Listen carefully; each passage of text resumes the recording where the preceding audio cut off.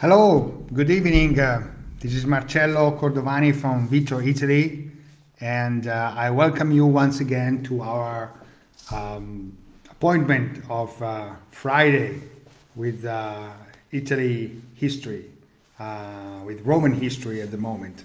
It's 9:32 p.m. Sorry for the delay, but some fine-tuning for the link, the live feed. And well, it's May 14th, episode 10 already. Well, this means 20 weeks, almost, I would say, 5 months. And looks like yesterday. Anyway, I'm very glad to see that some of you are online again. And I thank you very much once again for following us and for giving also your feedbacks. I received a lot of feedbacks about the last episodes, and I thank you very much. This is a way to let me improve my presentations and get more and more interesting, as I hope I am. So, and so welcome wherever you are. Good morning, good afternoon, good evening. And tonight we are talking about Emperor Vespasian and also his major work, the work for which he has become so famous throughout the centuries. And I'm talking about the Colosseum. And some of you may know that I started this talk with the intention to go to the 20th century. And well, for the time being, I'm preparing more episodes, and I'm quite confident I will be able to do that. This will span probably through 2021 and 2022. But okay, let's go step by step. And let's talk about Emperor Vespasian. But if you followed us in the last episodes, you know that first of all we are talking about something, what's going on here in Italy, and so we obviously with the pandemic, which is affecting all of us. The situation now is quite good, I would say. We are in opening up slowly. We are opening up. Probably by mid-June, all activities will be open 24/7. There's a lot of debate about when to open. Until now, we are, for instance, shops are open, but shops in commercial centers are closed on weekdays, on weekends. And restaurants and bars, you can eat only on the outside. And they have to stop their service at 10 p.m. Well, actually, you have to be at home at 10 p.m., but this limit is going to be lifted in a few days, probably. And so we look forward to summer. It will still probably be a summer with European tourists. And we're aware that Americans have been cleared for coming here if they are vaccinated, and obviously we welcome them. But as I told you in one of the last episodes, our Victor is resuming its full activity with the tours starting only September the 1st. This means that you can book, you can make inquiries right now, and we will be glad to build itineraries as we did before. But we will start new tours. We will organize tours, only tours that start in September 1st. This is mainly due to the fact that we are quite cautious about the evolution of a pandemic, and we need to see more results. And also we need to be vaccinated. Most operators need to be vaccinated, so that when you come here, you come at no risk at all. That's our point, actually.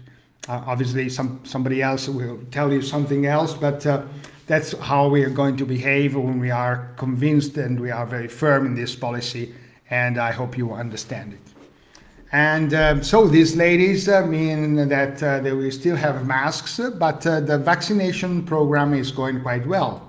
You remember we had quarrels with AstraZeneca, but fortunately another producer, Pfizer, came to our aid and is producing many more doses. So the vaccination program is still going on quite fast. We have almost 500,000 shots every day, and the latest forecast is for the 70% of the population to be vaccinated within the end of July, beginning of August. Maybe this summer we will be able to spend some time without masks, even if I think that masks will stay with us for a very long time, at least in some places.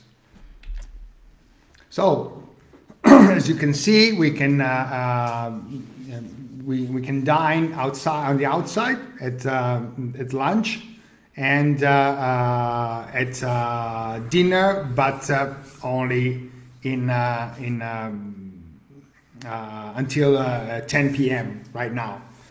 In a few days, probably this time limit will be extended to 11 p.m. and the Prime Minister said that it's time to reopen, and there's a strong push to have it extended at least at 12 p.m. But in the long run, in a few weeks, probably it will be lifted at all. So we'll be again free to stay out also beyond 12 p.m. Okay, a few words about our activities. As I told you, we are open for tours starting September the 1st in full safety, and probably you remember that last time we talked about two guided tours that we have decided to organize in September and October, where I will be the tour leader. And these are small groups, 4 to 10 travelers, and we have two tours. We have a guided tour going to southern Italy. That's the Authentic Italy Guided Grand Tour South. Goes to Naples, then Amalfi, Matera, and Puglia, and back to Rome in 12 days. And tonight I want to present you, and this is a screenshot of our website on our landing page. So you see that if you want to look for guided tours, you will see that you just click guided tours, and then you choose among these 6 tours, but 4 of them have been postponed. Well, they will take place in 2022. We will have two tours, one starting September 14th, and it's the guided tour in southern Italy. And the second is the Italy in 10 days guided tour, Milan, Cinque Terre, Florence, and Rome. So you click on Milan, on Italy in 10 days guided tour, and you see this page. We have the tour is starting October 14th for 10 days until October 23rd. It starts in Milan and ends in Rome. And the highlights are, this is the map, Milan, Parma, then Cinque Terre, Pisa, Florence, and all the way down to Rome.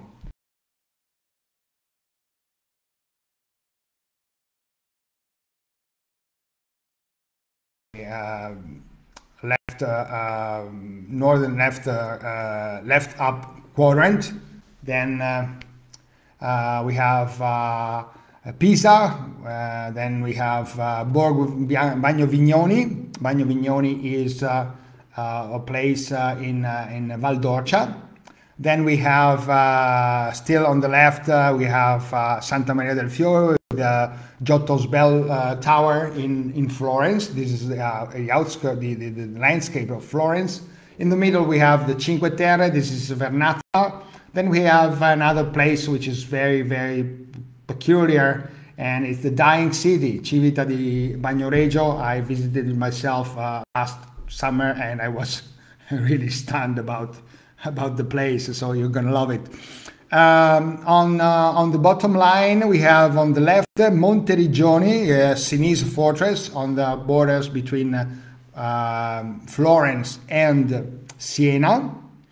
And then we have the Roman Fora in Rome, and the last is San Gimignano, the towers of San Gimignano. And well, what else can I say?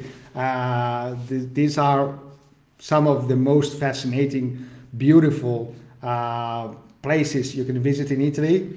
October is not going to be crowded, was not so crowded before the pandemic, and it's definitely not to be crowded in 2021.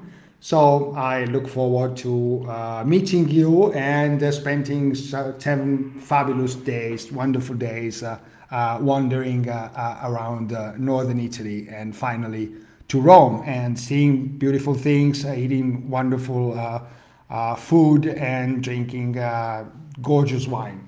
Okay, so well, it's that's all for the advertisement for tonight, and we go now to our history, to the history of Italy, and so by the way, somebody asked also for history tours, and I invite you to make inquiries about the places you want to visit. Some of them maybe you have seen them in the last presentations. Some of them you want to see them because you heard about the Middle Ages. So be sure.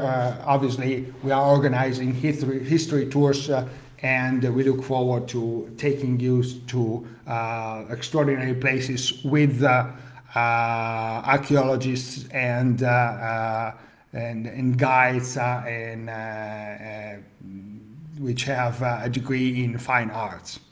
So we are now beginning to the tale about the Emperor Vespasian, and if you remember, we were in the year 68 AD, and our last tale was about the Emperor Nero, and how he died in disdain, how he was proclaimed a public enemy by the Senate, and he was chased, and he decided to suicide. Okay, so Nero had died, and the Galba had been proclaimed emperor, and with the proclamation of Galba, it was clear that the imperial regime was not only linked to the prestige of Augustus, but and his family, but it had become the official form of government of Rome.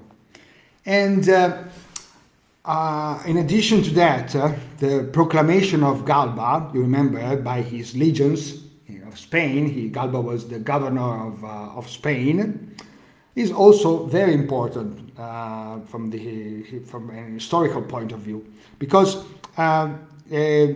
someone can finally become emperor in Rome, but also away from that, from it, and it is obviously thanks to the support of the legions of the provinces, and we now have a new subject, a new character, which comes on the stage, and it's the army, the role of the army.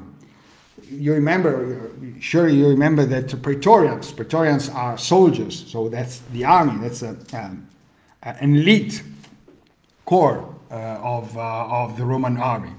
And of course, Praetorians in the past have been decisive in getting the emperor they favored in getting him elected.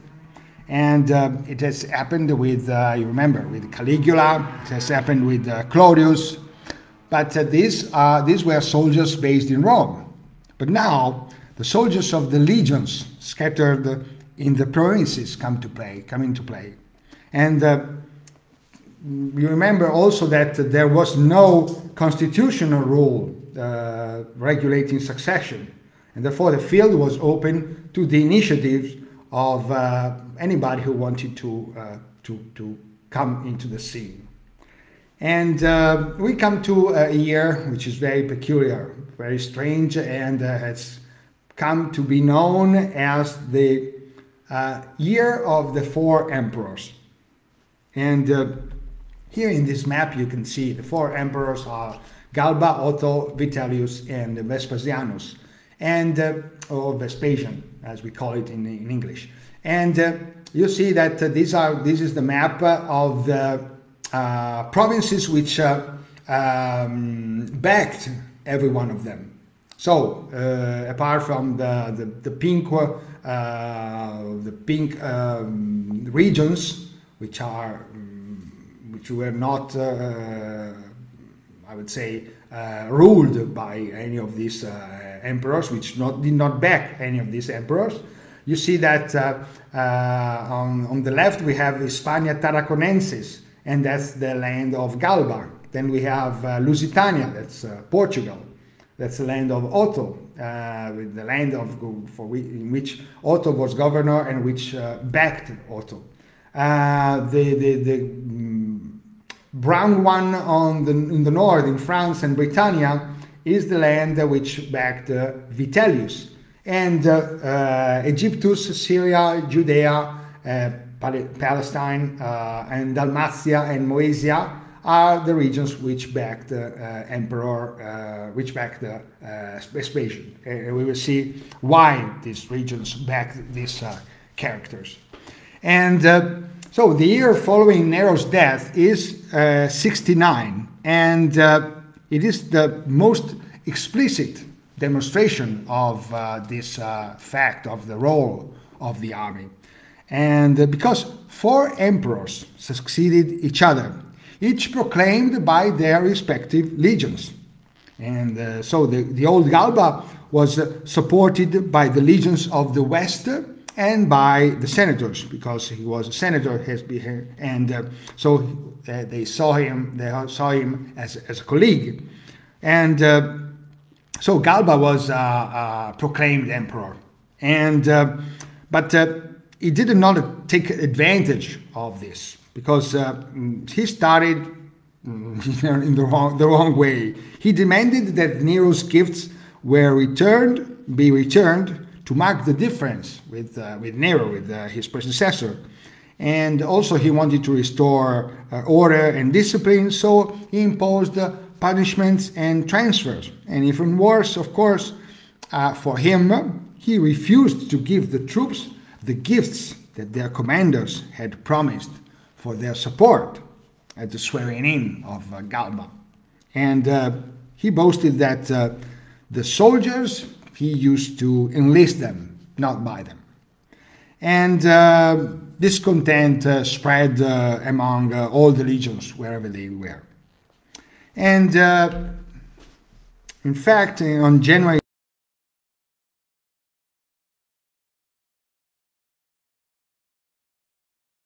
refused to renew their oath to him, to Galba, as emperor. And they sent a delegation to Rome, to the Praetorians, to inform them, that the emperor created in Spain was not to their liking. And they should elect one in Rome, the Praetorians and the senators should elect one whom all armies could appreciate. And they didn't wait too much. A few days later, they proclaimed themselves their emperor. And it's this man, Aulus Vitellius, the governor of Lower Germany. And meanwhile, in Rome, in a solemn ceremony, Galba was associated to the throne, a nobleman, Lucius Calpurnius Piso, who was well known in the Senate but was unknown to the soldiers. And at this point, a third governor, at this time of Lusitania, you remember Lusitania, it's Marcus Salvius Otho. Otto we have met him before. He's Poppaea's first husband, who was sent to Lusitania by Nero, and who wanted to marry Poppaea. And so Otho has supported Galba, but and he hoped also to succeed him. But now he was disappointed because Galba had chosen a different heir. You remember Piso. And so what did he do? He went to the barracks of the Praetorians, and the Praetorians proclaimed him emperor. So in Rome, for a few hours, we have two emperors: Galba in the imperial palace and Otho in the Praetorian camp. And also there's a third one, Vitellius in Germany. But it didn't last long. A few hours later in the forum, Galba was massacred by the Praetorians.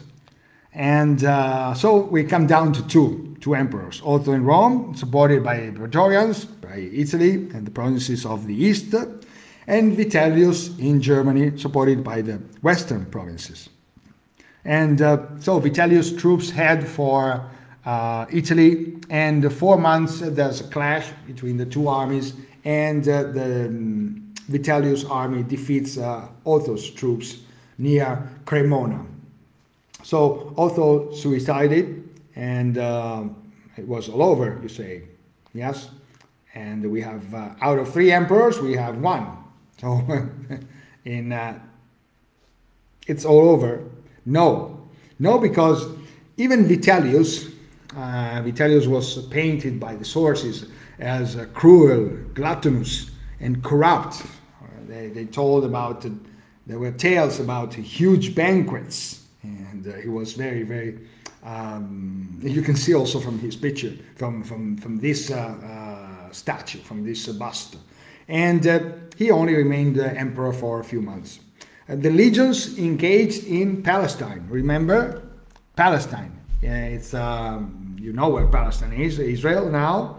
And the legions engaged in Palestine, in Judea, as they call it,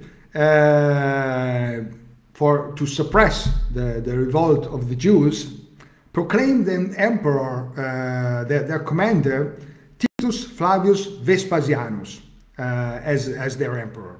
And it was the 4th emperor in 1 year, and luckily it would be the last.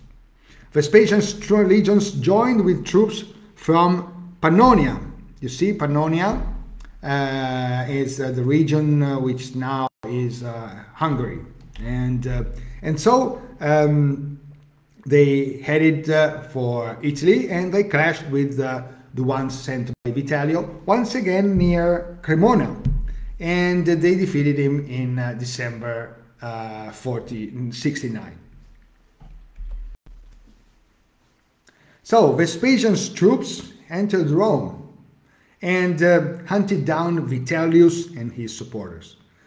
Tacitus recounts that people were packing the windows and the roofs to watch that massacre, cheering for the contenders, and as it was a game. And Vitellius was captured in his hiding place, and we see a picture which gives you an image, a clue about what was happening. And he was dragged naked around the city with a lace around his neck. He was targeted with excrements, tortured, and eventually he was thrown into the river Tiber. This city, Rome, which enjoyed fratricide, these rebel armies, these emperors, to whom the people threw dung a few days after covering them in hosannas. This is the capital of the empire in 69 AD. But finally, we have an emperor. The empire has an emperor. and but he's not the one everyone expected. And but I may say that luckily he was the winner. You'll understand at the end of this tale why. And after Nero's exhibitionism, fantasies, excesses, follies, and Nero's tragedy, his successor Vespasian is more normal as a man, but no less interesting or no less exciting. But let me take a step back and let's go to how Vespasian was born, to where Vespasian was born, and how he became the general of the Roman army in Judea. Vespasian was born near Rieti. Rieti is 9 AD, is a town close to Rome. And at that time, Rieti was an important center of the Sabina. Sabina is the region south of Rome. And the Rieti had obtained Roman citizenship a long time ago. And in the 3rd century BC, so it was already the citizens of Rieti were already Roman citizens, had been already Roman citizens for 300 years. And this town was also the typical expression of municipal Italy. And its economy was predominantly agricultural, but with some trading and craftsmanship. And Vespasian had embraced a military career, which had led him everywhere, and he had earned ranks and salary on the field with 1,000 sacrifices. And under Claudius, Vespasian had been the commander on the Rhine and in Britain, and here he had reported many victories that had earned him important honors. And then he had been proconsul in Africa, and he had earned a reputation as an experienced and brave general and an integer man. In the end, Nero had chosen him to command the Roman troops in Judea, a very hot region in those times, and not only in those times. And he had chosen him not only for his skills as general, but also because probably he did not seem to pose a possible danger for the humility of his name and of his origins. And here in Judea, Vespasian had fought bravely, although the last phase of the campaign will be completed by his son Titus after Vespasian became emperor, and we'll talk about it in the next episode in 2 weeks. And Vespasian has been defined as the first bourgeois emperor. Of course, this adjective must be taken very carefully, and because in Rome and more generally in the ancient world there was no capitalism and there was no bourgeoisie like those of the Middle Ages and even those of the modern ages. And he was a bourgeois, let me say in quotation marks, because his grandfather Titus Flavius Petronis, who had been a centurion, had returned to his hometown in Rieti after military service and had become a tax collector. And a tax collector, a publican, of the so-called Quadragesima Asiae, the 2.5% tax on goods passing through the borders of Asia. In this way, the family had become somewhat wealthy, and Vespasian's uncle had also managed to enter the Senate, so he had become a senator. And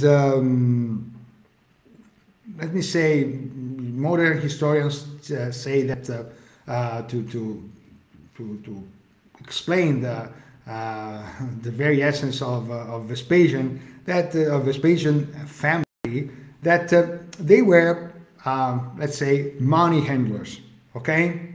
And but you also have to keep in mind, please keep in mind always that in the dominant system of values in the scheme of senatorial morality, so senators, and those who handled money were considered despicable individuals. The activity was unworthy of a gentleman dedicated to agriculture, a bit like England in the 18th and 19th century. And so, when Vespasian ascended to the throne, very cleverly, he filled a gap because he had a Senate decree define his legal position and powers. They had been defined with Augustus, but then it had been more like uses, like something which had been taken for granted, but there was not a law granting infinite, unlimited power to the emperor. And Vespasian used a very simple formula, the lex de imperio Vespasiani. That's the law about the Vespasian's powers. It gave him very wide, practically absolute powers. And he could do whatever he deems, I quote, whatever he deems useful for the superior interests of the state, not being bound by laws and plebiscites. In the same way as Octavian Augustus did. The same level of power, absolute, unlimited power. So Vespasian's government activity is twofold. On the one hand, the military, and on the other hand, the money handling, as we said earlier, the administrator. And of all the Roman emperors, Vespasian was undoubtedly the most excellent administrator. And when he ascended the throne, he found the empire's finances literally zeroed due to Nero's love for luxury. He had no limits, and also to the expenses that Nero had faced to rebuild Rome after the terrible fire that had devastated it, and also for the consequences of the civil war of the year 69. And I would say his contemporaries and also the authors of later times recall that Vespasian was a very frugal person and transferred this frugality to the imperial administration. He loved to flaunt his parsimony, and he was also a very witty man. A couple of anecdotes. He had asked how much his funeral would cost, and someone had replied, a few million sesterzi. And then he had replied, give me 100,000 now, and when I die, throw me into the river. He had concluded. And another anecdote, a young man whom he had appointed prefect, had shown up to thank him, and Vespasian had felt a terrible, for him, smell of refined and expensive scents, and he has said, I would have preferred you to smell like onion, and he had sent him away.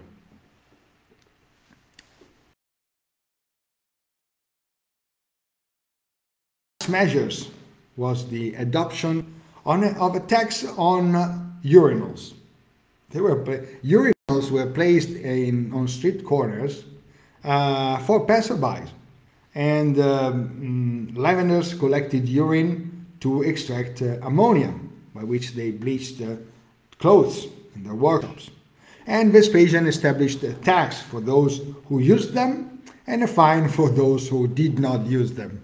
And from this episode comes the expression pecunia non olet. Money does not stink. To which in Italy, here in Italy, maybe, I don't know, maybe somewhere else in other countries, but here in Italy it indicates that money is always welcome from whatever source. And Suetonius tells us that Vespasian's son, Titus, criticized his father for this law. And Vespasian put a sestertius under his nose and asked him ironically, "Does it smell?" Well, Vespasian dedicated much attention to provinces. He favored the diffusion of the Roman citizenship, financed works in various cities affected by earthquakes and fires. And he granted numerous provincial cities the legal status of Roman colony, which made the inhabitants, you remember, Roman citizens. And he brought into the senatorial order Italians and also provincials. And with these initiatives, equalization between Italy and the provinces got stronger and stronger. And it was this was to make the structure of the empire even stronger. And one of the cities where the link between the province and the emperor is more evident is Brescia, a town halfway between Milan and Verona, which also happens to be my hometown. And this is a picture I shot a few days ago in front of the Capitolium, and that's the temple, the Roman temple of the city. And in fact, my city boasts one of the most representative Roman temples of the entire Romanity, dating back to 1st century AD, namely to 73 DC, the third year of Vespasian reign. And in fact, you see on the top of the columns, you can see the name Vespasianus Augustus. And in fact, it was erected in 73 AD. And but the memory of this temple had been lost for a long time, because the temple, you can see a drawing here, was almost entirely covered by dirt and mud until the beginning of the 19th century, and only a white stone column emerged in the garden of the palace. And it's so strange, but it actually happened. Nobody remembered anything about this temple, and there were no drawings, no. It had been submerged hundreds of years before, and nobody remembered anything about it. And finally, in 1822, an excavation campaign was launched, which aim was to recover some Roman remains. Simply, they thought there were some Roman remains. They thought it could be a small excavation campaign, and they could find a few Roman remains under the ground. And the surprise was great when the remains of the ancient temple and numerous findings that belonged to the cult building or the times that followed after its abandonment came gradually to light. And it's huge, because you see my picture of me on the steps of the stairs which lead to the temple. And it was really huge. And the temple in which in this temple in this temple the Capitoline triad was venerated: Jupiter, Juno, and Minerva. And so we can see that Brescia was an integral part of the empire and had embraced the culture of Rome. And it's a unique case in the panorama of northern Italy, and not only for its exceptional degree of conservation. The temple was also probably the seat for the worship of the emperor. And you see on the back there's you cannot see here, but you can see here there's a hill It's called the Chidneo Hill, and that's where the mud and dirt came, landslide. And it was built in an area, in a sacred area, at least on remains on a temple, on the temple which was built during the Republican age in the 2nd century BC. And I would say that the temple is situated on a podium. You see the podium, 3 meters high, with it's remarkably similar to temples in Rome of the same age. And it consists of 3 cells and with walls covered in marble. And there was also a large altar in front of it, and it was flanked by 2 monumental fountains, which enriched the imposing scenography. And archaeological investigations conducted close to the building have highlighted a sequence of buildings, cult buildings, from the 2nd century BC, when the city was still the capital of the Galli Cenomani, the Gauls Cenomanes. These Gauls had been allies with Rome and had strong commercial and diplomatic relation with Rome. On the back of it, there's a piazza, and I made this picture to show you what the piazza of the Forum. This is the Forum of Brescia, and you can't see anything right now, but I will show you something that will give you an idea of what was there at the times of the Emperor Vespasian. Please follow this video, and I'll get back to you in a short time. You see this. This is the temple, so we are approaching the temple from the same direction where I came from, and this is a 3D simulation. We are going up, and we are approaching the temple, and now you will see what was like walking on the square of the Forum in 73 AD. You are now entering the Forum, the square, and you see that this is just amazing. There were columns, a colonnade flanking the piazza, and with the columns of marble, and now you are ascending the stairs and going to the temple. If you remember, see the altar in front of the stairs of the temple, and if you remember, and later on you will be able to see a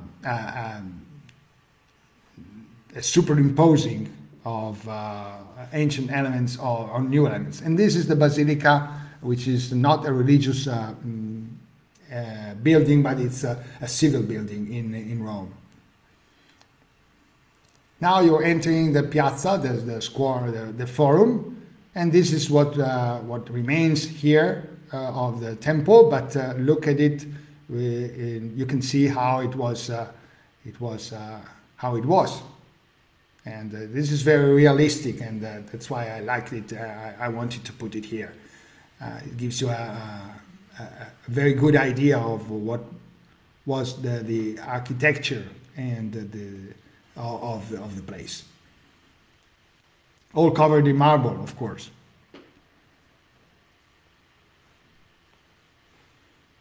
And on the back you see the Colle Cimneo. And in front of the temple there's the road which is called the Decumanus, which is the main road passes in front of the temple. Okay, so the building is precious evidence of Vespasian's building activity, which little remains in Rome. And as I told you before, it still reports the name of the emperor on the top of it, dating back to 73 AD. And it is probably the result of a donation from the emperor himself, a sign of his benevolence after the Battle of Cremona in 69, in which Brescia had remained faithful to it. And but an even more extraordinary find was waiting for archaeologists to uncover it. And in July 1826, a completely unexpected deposit of large bronzes was discovered between two walls of the temple. There was a fantastic bronze statue featuring a winged Victoria, and together with it 6 heads portrayed in gilded bronze, fragments of statues, decorated frames, and that were to cover the architecture of the temple, decoration of equestrian statues, and other various elements. And the great bronze statue is one of the most important works of Romanity in composition, material, and only one of the few Roman bronzes that have come to us almost intact. Remember, we had the bronzes of Rieti, but the bronzes of Rieti were made in Greece, and they date back to 4th or 5th century BC. This dates to 1st century AD and was made probably in northern Italy. And there's a female figure. This is the winged Victoria, and it's reproduced in bronze. It's almost 2 meters tall, 194 centimeters, with a posture that today is incomplete. For there are 2 elements that miss and that completed its gesture and balance. 3 elements. The left foot had to rest most likely on the helmet of Mars, and the left arm had to support a shield, probably resting on the flexed leg, on which the deity engraved with a stylus, the 3rd missing element, the name of the winner, offering it to the public.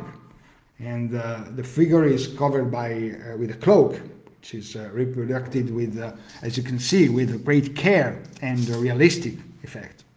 And the statue was produced probably in the 2nd quarter of the 1st century AD, and by a high-level bronze workshop in northern Italy. So it was produced locally, and it was composed of numerous parts, melted separately and then welded to be a model of significant and naturalistic, I would say, effect. And the preciousness of the material and the artistic quality suggests an original location of this work in public spaces, such as the Forum, the Basilica, the theater, or the temple. And probably these bronzes were hidden in a time of crisis to avoid melting and reuse, perhaps between the 4th and 5th century AD. And here we come to something that I want to tell you, just to have to understand more about Italy and about antiquity. So bronze casting is a wonderful exercise in skill, and but also it's a very high symbol. And bronze in these ages was referred to as the material that symbolized eternity. In fact, according to ancient points, the bronze monument is the one that can defy time. And every time moderns find accidentally a bronze statue of antiquity, this generates an instinctive and extraordinary emotion. Think of the bronzes of Rieti, And when they were exposed, tremendous popular enthusiasm rose around them in Italy, and not only in Italy, around the world, as if we felt the return of the ancient world. And so this happened, the same thing happened in 1826, when the winged victory emerged from centuries of oblivion. And let me say this, this is quite peculiar. Almost all the bronze statues of antiquity are gone, because the bronze was recast and subsequently reused, especially for weapons. And so only recently we have understood that in ancient times, in Greece and Rome,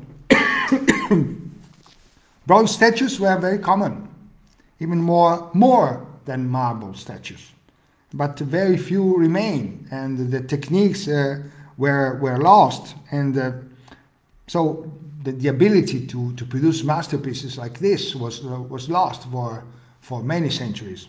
And it was only in the 15th century, 1400s, that the great Florentine shops recovered that techniques. This is the new home, the home inside the Capitolium of Victoria, of the winged victory, Victoria. And if it were not for the pandemic, the return of the statue to the city would have been celebrated as a new discovery with widespread enthusiasm. And here we can see a sample of how the statue was before restoration and how it is now.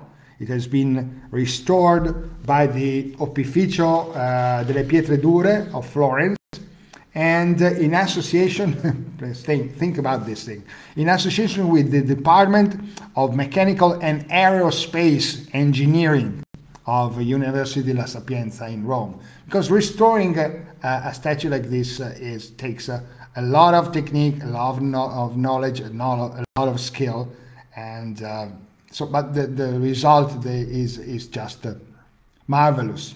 Okay, and it's even more marvelous live, seeing it live, standing in front of it, as I did a few days ago. And so we go back to, let's go back to Vespasian. And Vespasian, about Vespasian, Suetonius writes also that from the beginning of to the end of his principality, he was very simple as a citizen, and also very clement, and he never hid the modesty of his origins. On the other hand, he boasted about it. And Tacitus, the historian, also writes about a vast social transformation of the Roman world and under Vespasian's rule. New men from the municipalities, from the colonies, were admitted among the senators. And Vespasian himself, in 73, reviewed the list of senators and equites, and expelled some of them from the Senate, and the place was taken by new men coming from Italy, coming from the provinces. And it was a very powerful social change, because this man brought new values, different values. They were very dynamic, very eager to assert themselves. And also his family, his lifestyle, Vespasian's lifestyle also had considerable consequences for the way of life of the ruling classes. And Tacitus says that luxury, which for 100 years had been maintained with unbridled expenses, gradually went out of fashion. Only 5 years before, luxury was very fashionable with Nero and his entourage. And now it's out of fashion. And Tacitus said, the one who more than any other established the severity of the costume was Vespasian, himself an old-fashioned man. And from that moment, respect for the emperor and the desire to imitate him were more effective than the punishments threatened by laws and fear. Okay, so in short, Vespasian, a moralizing Vespasian, reminiscent in many ways of the age of Augustus.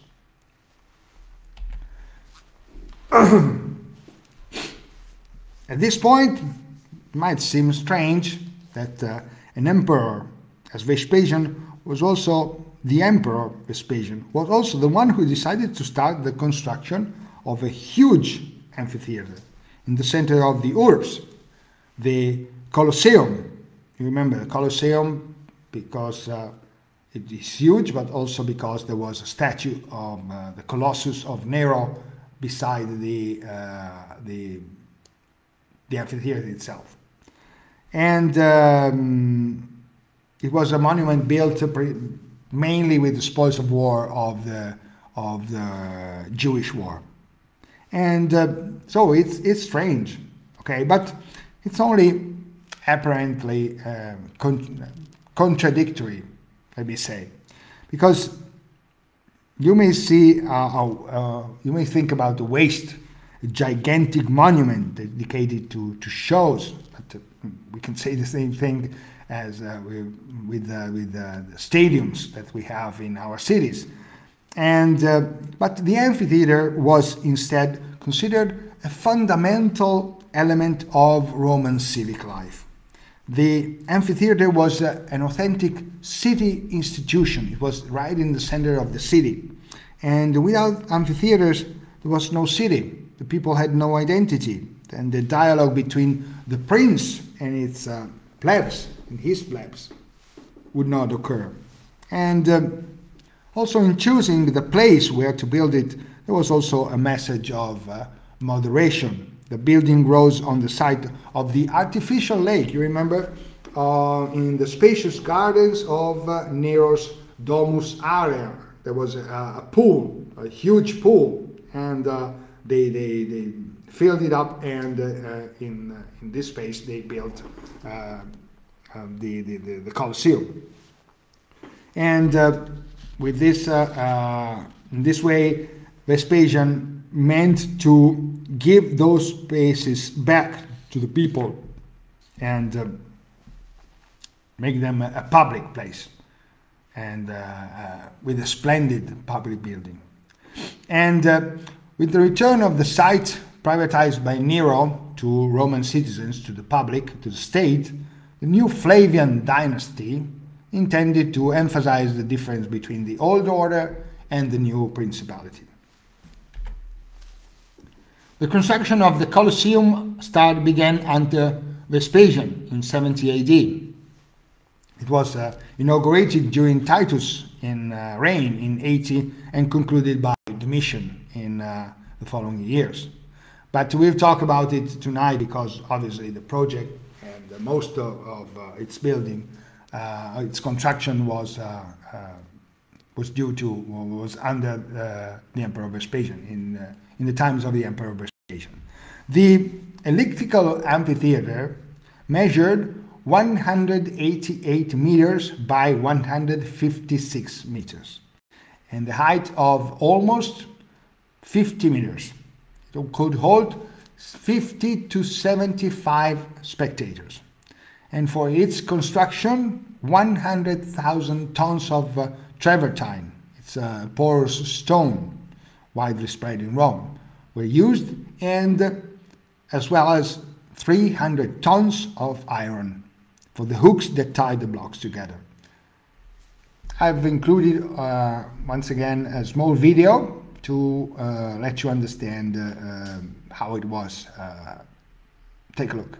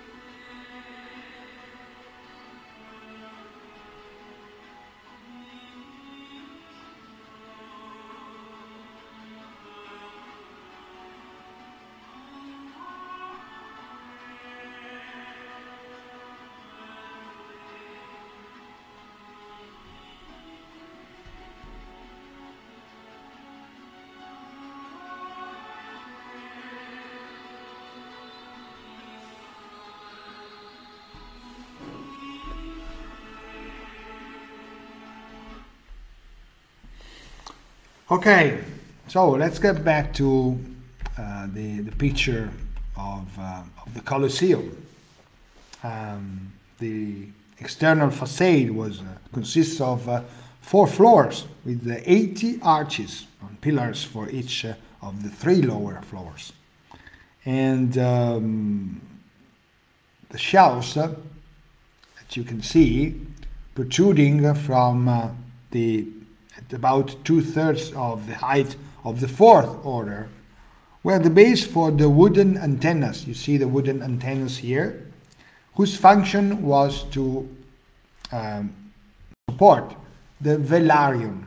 The velarium was a large cloth cover that could be quickly deployed, if necessary, by a particular group of sailors of the Roman fleet to protect the spectators from sun and rain. And 80 arched entrances allowed the spectators to access the amphitheater. And of these, 4 were reserved for magistrates, vestals, the priestesses of Vesta, and guests of honor, 1 for the emperor, and 4 others of service for the wagons to reach the dungeons. The arches on the ground floor were numbered progressively, right, like as we do it today, and the numbers corresponded to those marked on the spectators' tiles. The spectators had tiles to know where to enter. And so the vast cavea inside was divided horizontally into 3 sectors.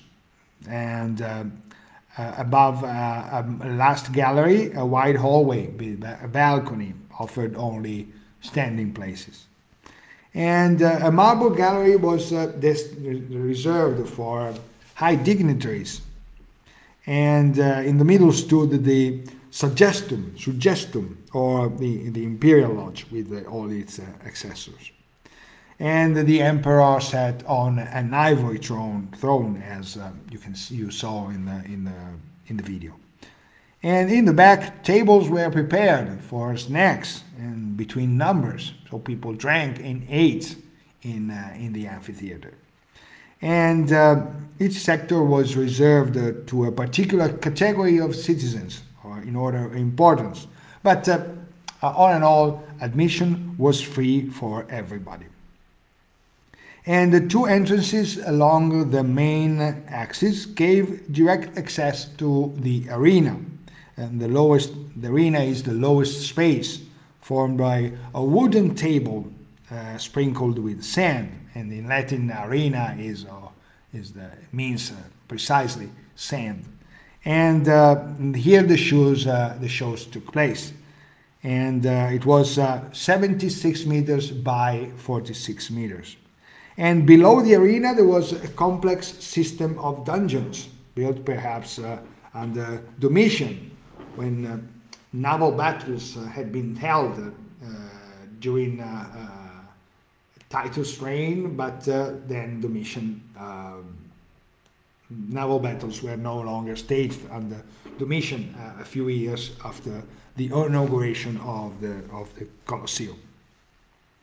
And these dungeons were used for the services and the equipment of the show, and especially in the case of the great hunts, scenic elements representing hills, groves, small lakes were used, and ingenious solutions had been adopted to create environments with mechanisms that could bring tools, men and animals at the arena level at the right time. And they used elevators, and animals were pushed from their shelters through the corridors to cages. And the mechanism, operated by 1 or more maneuverers, elevated each cage to a higher level.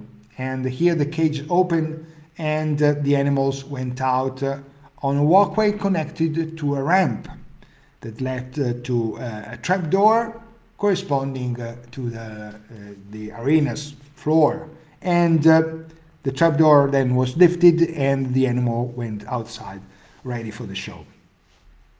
So Tacitus recalls that on one occasion 100 lions were simultaneously pushed pushed into the arena, making the loud crowd mute with fear with their simultaneous roar. And as for gladiators, they could access the arena directly from the main barracks, which stood next to the Colosseum via an underpass. Now, can you imagine on the days of the shows, this dark labyrinth, dozens of people, gladiators, guards, janitors, workers, and in the background, handling animals, moving around and preparing for the death show? A real infernal cycle.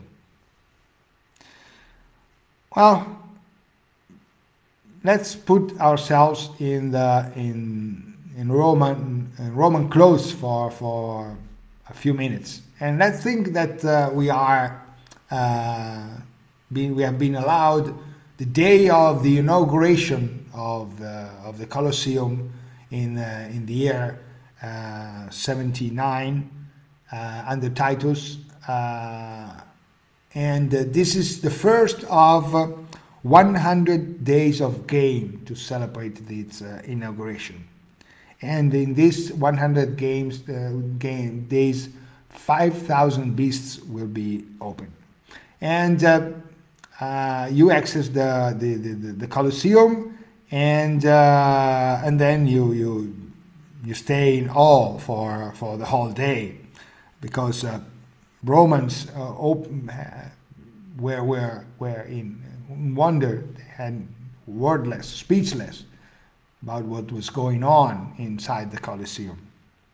The arena could be lowered and flooded like a lake basin, and re-emerged as then it re-emerged as a piece of desert and jungle. And the first show, if you attended the show, you would see first a presentation of exotic animals, many of which you had never seen before, and nobody had never seen before in Rome. 10,000 beasts, among them elephants, tigers, lions, leopards, panthers, bears, wolves, crocodiles, hippos, giraffes, lynxes, you name it. And you will have seen many of them made up as characters from history or legend.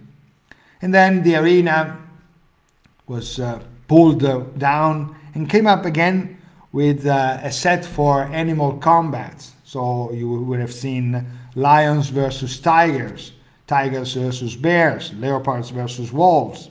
And then again the arena would be pulled down and come up as a Plaza de Toros, corrida.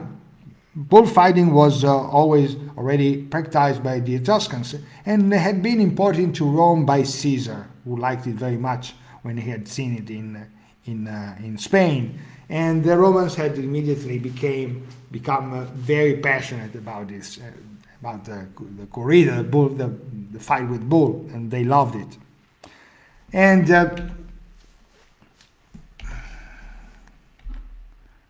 in the arena, some didn't even fight. They should represent some characters in mythology and suffer their tragic end. They were condemned to the damnatio et bestias, death by mauling, reserved to the enemy of the state, including prisoners and slaves who had been found guilty of a serious crime. They were sent to die naked, with little chance of defending themselves against beasts. And even if they managed to take down some of them, other animals would be introduced into the arena until the condemned were all dead. And according to the mentality of the time, these shows were edifying for the young people, and as such they were not forbidden to minors at all. And finally, you would have seen the arena, the preparation of the arena for the most for the show you looked forward to. You had been looking forward to it for the whole day, and it was the fight of the gladiators. Almost all gladiators had been sentenced to death for murder, robbery, blasphemy, mutiny, the crimes for which death was inflicted. And however, there were also some volunteers, not all of them of low extraction, who enrolled as gladiators in gladiator schools and then fought in the circus. And these gladiators had a 1 in 2 chance of becoming popular heroes at each fight. And poets dedicated them their verses, sculptors their story, their statues, and ladies their graces. And if they didn't win, they had an obligation to die with indifference. They were called by various names according to the weapons they used, and each show included hundreds of duels, which could even end without a death if the defeated had conducted well himself with courage and skill, and he would have been pardoned by the crowd with the gesture of the thumb raised. And during back to the age of Augustus, during an 8-day show offered by Augustus, 10,000 gladiators fought, and guardians were dressed as Charon and Mercury, and they stung the fallen with the sharp of pitchforks to see if they were dead, and the simulators were beheaded, and slaves piled up the corpses and brought new sand for the next fights. Okay, and the last video of tonight is a short extract from the movie Gladiator. It is the movie Gladiator is the era, the times is close to the end of the 2nd century, so close to during the reign of Emperor Commodus. You remember the son of Marcus Aurelius. But I think that this short video gives you a pretty realistic idea of what was going on. Okay, so pretty impressive, I would say, and pretty realistic. Anyway, you've seen the throne, marble throne of the emperor, you've seen the arena, you've seen the dungeons, you've seen the gladiators saying, Caesar, those who are about to die, salute you, morituri ave Caesar, morituri te salutant. And you've seen also a reproduction of the Battle of Zama between Hannibal and Scipio, and there are some elements which are not realistic in the Gladiator, but this shot with these few minutes are quite realistic and can tell you what would happen, what happened. Also the crowd, you see the crowd, you see people eating and laughing and cheering with people dying on the arena, and you see people being fans and pushing gladiators and cheering about people being killed. And but all in all, I would say that this is a very good representation of what happened in the Colosseum, what would happen in the Colosseum, inside the Colosseum for hundreds of years. And strange, very strange to our mentality, this way of having fun, of blood, torture, it did not raise any objections, even among the strictest moralists. Only Seneca left us a condemnation of gladiatorial games, and he wrote, "Man, the most sacred thing in the world here is skilled for sport and fun." But the fact is that these shows were the very expression, the very representation of the moral level of Rome, which was not yet Christian, but it was not even no longer even pagan. The emperor who presided over the games was also the high priest of a state religion and of a society who found nothing to object to such a disgrace for the simple reason that they did not believe in anything anymore. And Rome celebrated its festivities and created new idols and raised new temples, but faith had disappeared, and faith was now the only ones who had faith in Rome were the Christians, and they gathered instead of inside the Colosseum. They gathered underground to pray for the salvation of their soul. And also, before Christianity, we are here before Christianity, and Christianity will introduce concepts as pity and mercy in the Western world. But before Christianity, blood, cruelty, the right of the strongest to dispose of the weakest as he wished, these were concepts very, very familiar to those places and inherent in the Roman mentality. And Rome's dominance itself over other peoples was based on strength and overpowering.